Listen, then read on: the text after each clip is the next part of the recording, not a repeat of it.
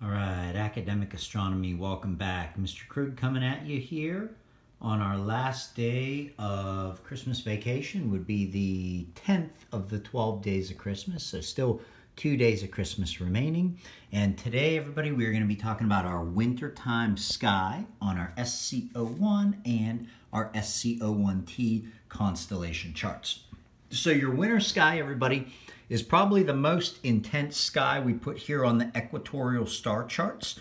On the O1, it's actually pretty easy. This is all that you need. But then we're going to see in a little bit on the O1T, it gets pretty intense. So let's start our way through it here. Step number one, everybody, just trace over the constellations on the full O1 chart. Looks like we have 8 constellations total.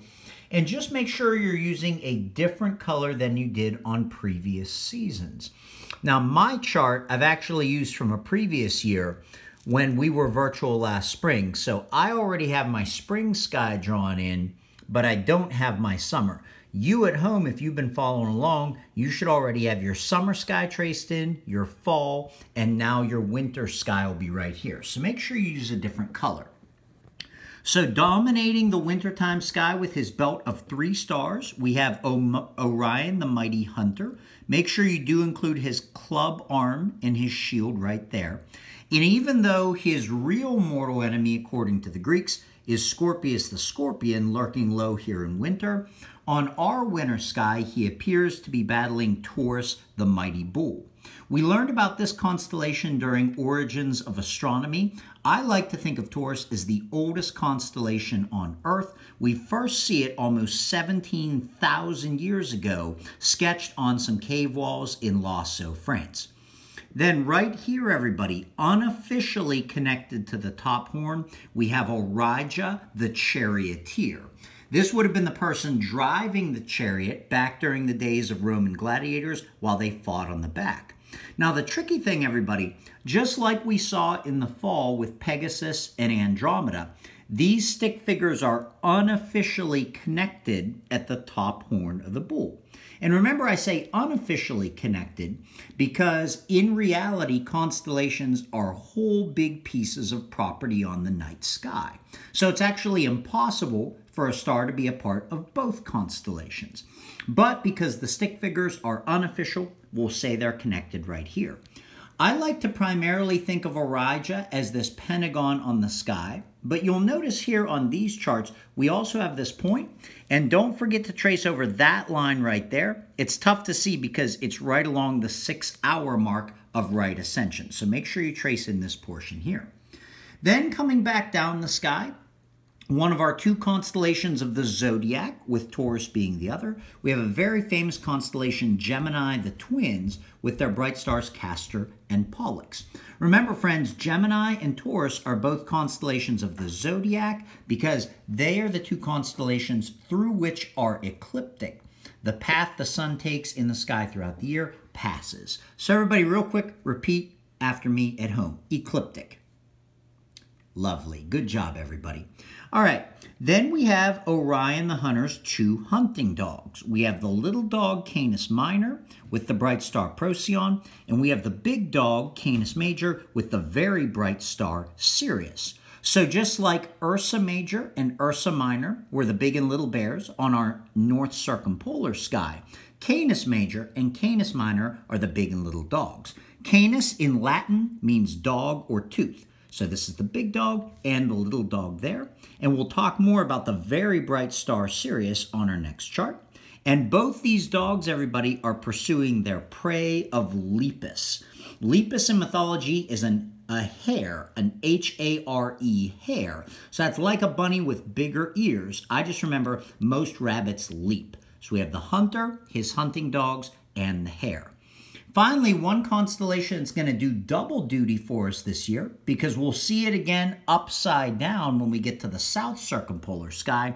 We have Eridanus. This in mythology is the river or the river of the dead.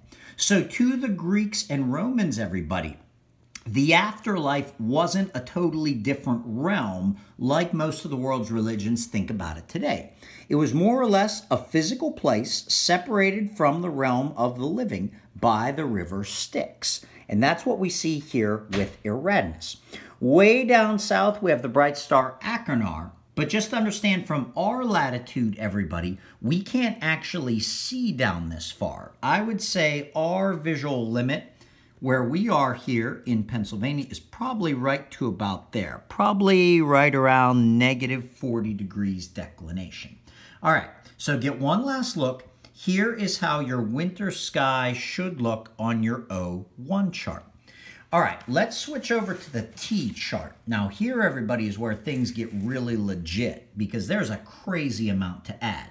So step number 2, using your same color, looks like I used a bluish purple, you're gonna connect all of your constellations, connect all the dots to make them up. Then step 3, same color, you're gonna write capital letters, not only for the constellation names, but for our 2 asterisms. Here on the winter sky, everybody, our first one is the winter W. And it's a very handy one because it actually connects 5 stars in 4 different constellations. It goes from Procyon down to Sirius, up to Betelgeuse, and down to Rigel and Orion. Finally, it ends at the reddish eye of the bull, Aldebaran, in Taurus the bull.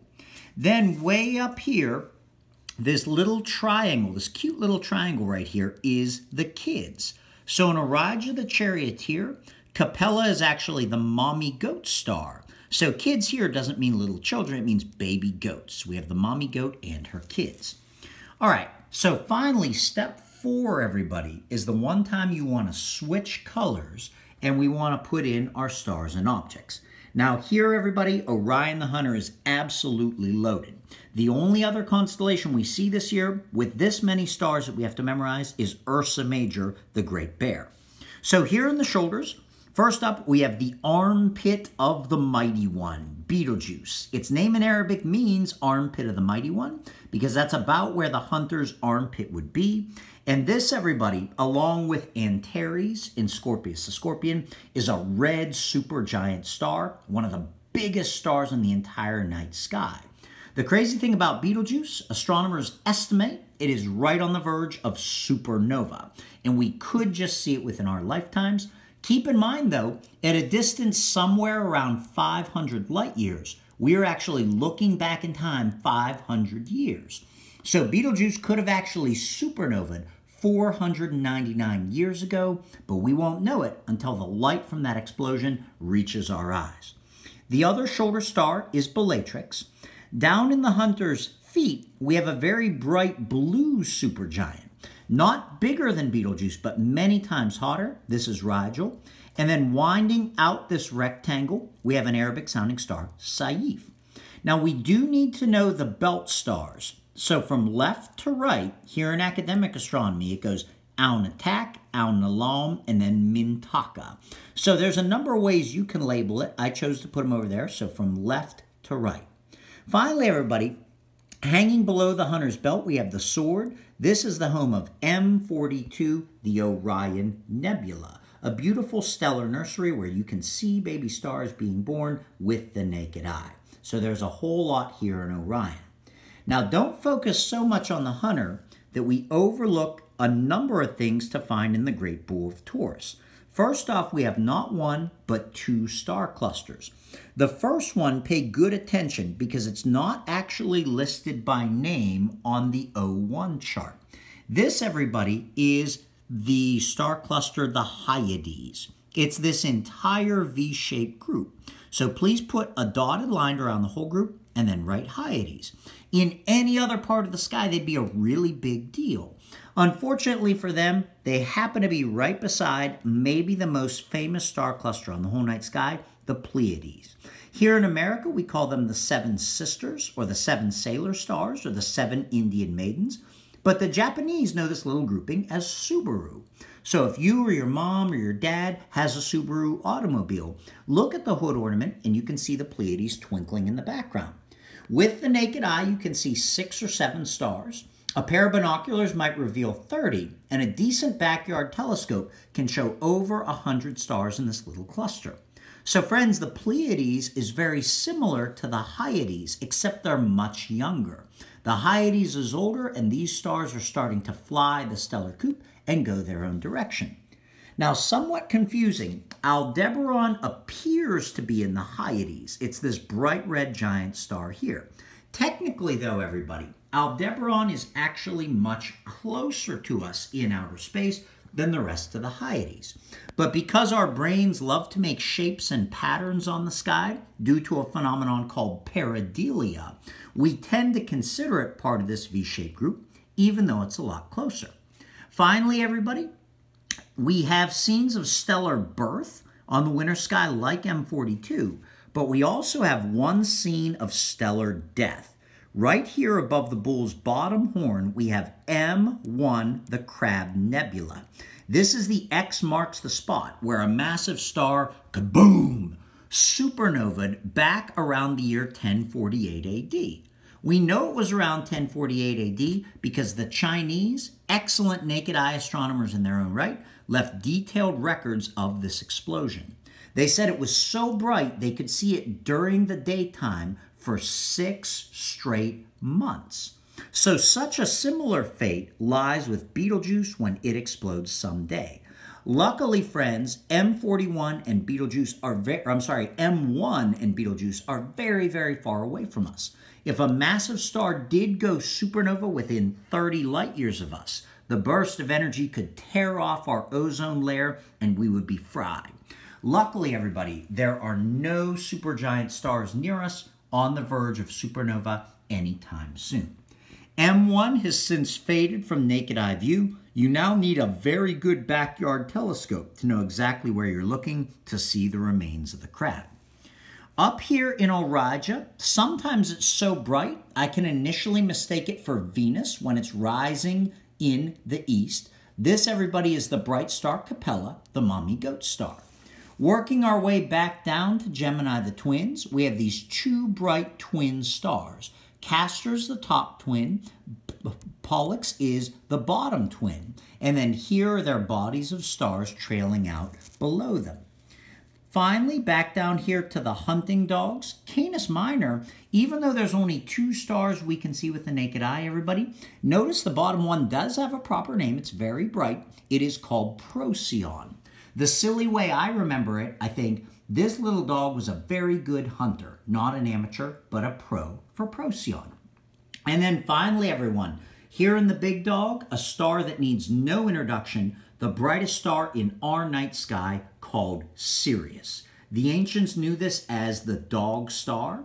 This is also where the phrase dog days of summer comes from, because the ancient Egyptians would watch for the rising of Sirius in the east right before the sun came up during the hottest months of summer, and they knew that the flooding of the Nile, which was very important to their agriculture, was not far away. So that had a practical meaning, the dog days of summer. Now understand, friends, in terms of apparent magnitude, how the stars appear on our sky, Sirius is by far the brightest star.